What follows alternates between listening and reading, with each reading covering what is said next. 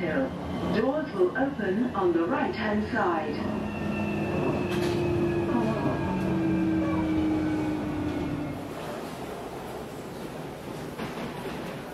このようにロンドンの駅にはチューブマップ、地下鉄の地図が大体あるんですけども、この辺がロンドンの中心地で、ずーっと今ジュビリーラインっていうのに乗ってここまで来ました。今ここの駅に着いたところで、こうやって降りていって曲がってこの辺にある会場に着きました。こんな感じ。今10時半ぐらいです。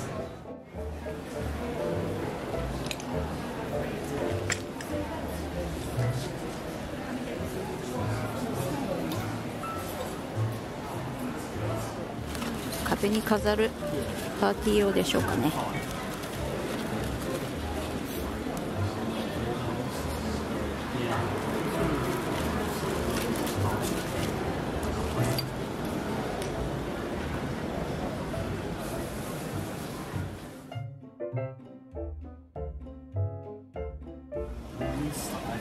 真ん中はガラスの玉。これは多分チェコのガラスだと思います。こんな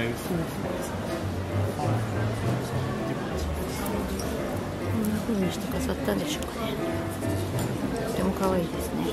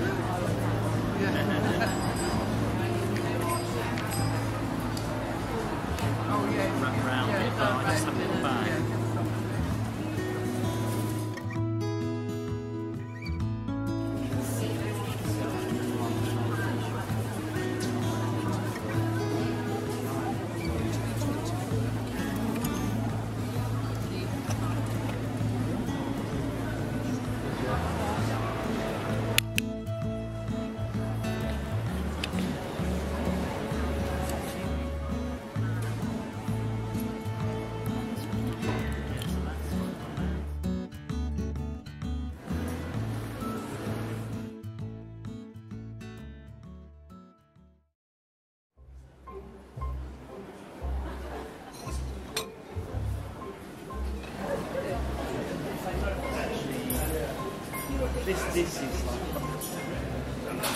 てもかわいい。ミッドウィンター。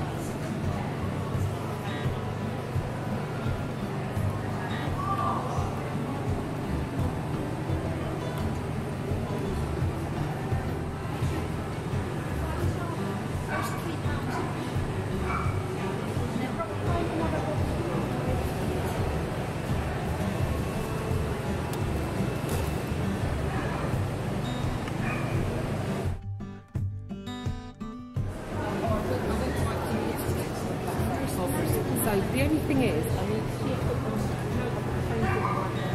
yeah.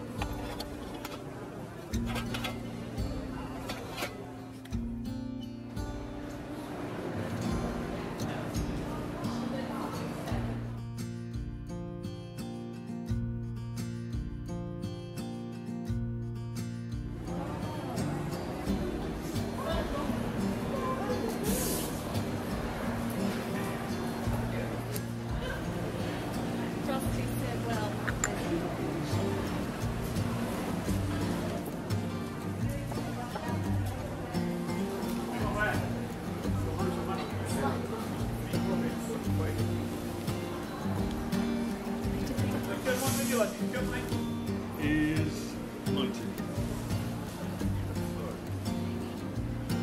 So it's Людмила Тони. So Людмила Тони. Квартира Нел. Шильюри. Ларишел. Никаких сопровождений.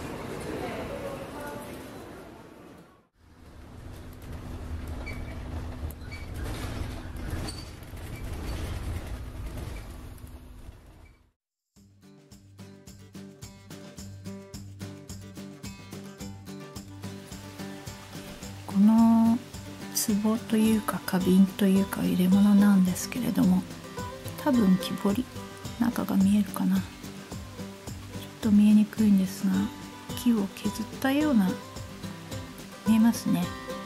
木を削った跡が見えます。塗料が随分剥げて取れてしまっているので、薄くニスか何かを塗って補強しようと思っています。この雰囲気からして南アメリカのものじゃないかと思いますし、店主さんもおっしゃっていました。こちらに見えるのが小さなワイングラス。これもこうやって木を、ぐるぐる回して削って作られたものですね。ドールハウス用に作られたものじゃないかなと思っています。こちらいっぱい細かいものが入っていた箱の中にこの子がいて、あ、この子はひょっとしてうちにいるこのこけしちゃんと兄弟ではないか、友達ではないかなと思ってすぐに買うと決めました。同じ出身だと思います。どこの国でしょうかね。もしどなたかご存知でしたら教えていただきたいと思います。ちゃんと回りますね。ずいぶん遊ばれたのか、この一番上の軸のてっぺんが曲がって潰れて柔らかくなっています。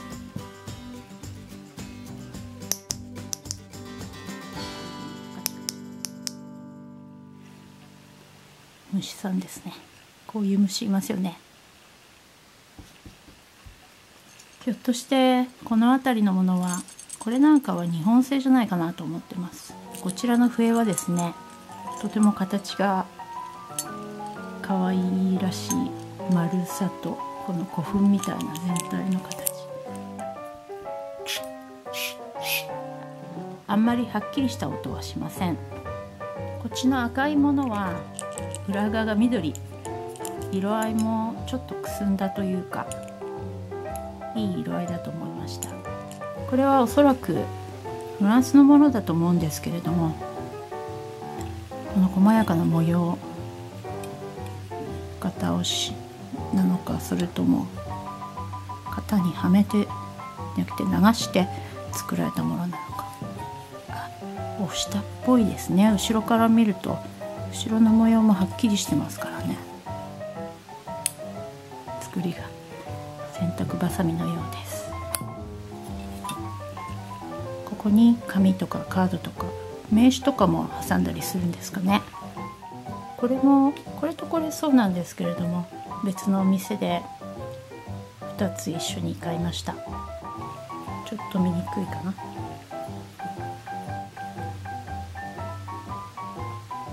これはドイツのものでしょうかね。フランスかなと思ったんですけれど、この名前からしてドイツっぽいですかね。でもアンドがちょっとわからない。ここにヤシの木の絵がありますので、パームオイルが入っているとか、そういう意味があるらしいです。以上で購入品の紹介を終わりにします。ご視聴ありがとうございました。またお会いしましょう。